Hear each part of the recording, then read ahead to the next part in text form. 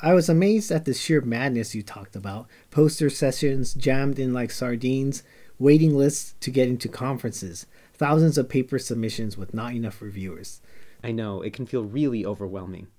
Hi, I'm Norman Su. I do research in human-computer interaction. And I'm David Crandall, and I work in computer vision. We're professors at Indiana University. This paper was inspired by talking to people at CVPR, hearing about both the excitement and frustration of working in computer vision. Norman, do you remember how this turned into a research paper? So I remember us discussing late one night at a local restaurant. How has the growth of computer vision emotionally affected individuals in the community? We often think of technology as not having emotions, but emotions drive us and point to what is possible. So by examining what people in computer vision are feeling, we can see what people feel they can and cannot do. David, has that been investigated before? I don't think so. That's why I was so excited to team up with an ethnographer like you. So we took a qualitative approach, which is well suited for identifying the how and why behind phenomena, in this case how people are emotionally responding to computer vision's growth. Because of the pandemic, we did this asynchronously. We asked computer vision academics and professionals to write a nonfiction story involving recent changes in vision and depicting an emotional event. Yep, in the end, 56 people wrote stories. 66% were academics and 38% were professionals. And the stories were just so interesting that we decided to write a paper for CVPR to have a direct impact on the vision community. So what did the study reveal, Norman? Well, we found that people are experiencing a wide range of emotions. Folks are excited living through the deep learning revolution that changed everything. Here's one story about the power of deep learning. Around 2014, a student was working on a problem that their advisor thought was difficult. They recalled, 30 minutes later, we had results that outperformed the prior model by 10 to 20%. I remember bouncing back into my advisor's office with a silly grin. And overall, people felt the prestige and popularity of computer vision had opened new doors for them. Students now decide among multiple prestigious internship offers.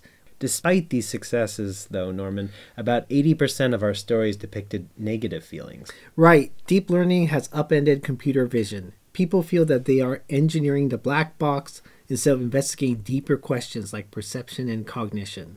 One senior researcher was surprised that a student poster presenter didn't know about their work on the topic. The student smugly said, "I don't read any paper before 2015. The senior researcher felt deflated. Wow. Other stories talked of the rising role of industry in computer vision. A striking story came from a student whose advisor receives a lot of industry funding. They wrote, "Everyone in the lab is assigned to work at a company for funding, and these companies make us work hard. This would be fine if what we were doing was research, but it is not.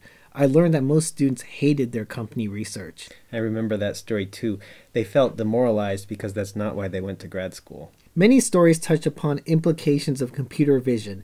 One student colorfully said that he could no longer be a, quote, simple happy nerd, an ostrich researcher hiding my head in the sand and blame others for the misuse of technology. Yeah, there seems to be a realization that we can't just hope that someone else will worry about the social implications of vision. Some of the most upsetting stories were about isolation. One student recounted feeling energized by talks at Women in Machine Learning and Queer in AI workshops. But her conference roommate asked, "Why are you wasting your time with these workshops instead of going to the core conference talks?" She was hurt and felt that the topics of these workshops shouldn't be sidelined. Here's another example of feeling sidelined. A professor talked about heartbreak. He returned to CVPR after several years of focusing on teaching. He said, "I tried to talk to presenters, but it was clear that I did not have any insights to offer in return. They moved on and talked to others. I haven't returned to CVPR since." So David, what are the main takeaways of this study? Well, our goal was to uncover how people are really feeling if you give them a chance to share confidentially. Overall, we found that the rise of deep learning has tracked with the success of vision, but also feelings of isolation and marginalization.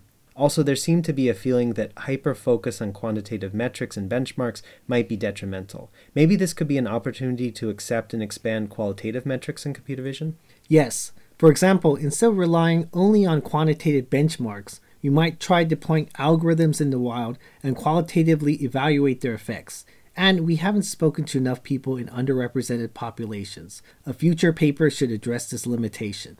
Overall, our findings suggest we need to foster an environment in computer vision more inclusive of those who feel marginalized. Thank you all for listening. Our participants shared so many other interesting stories, so we hope you'll check out our full paper.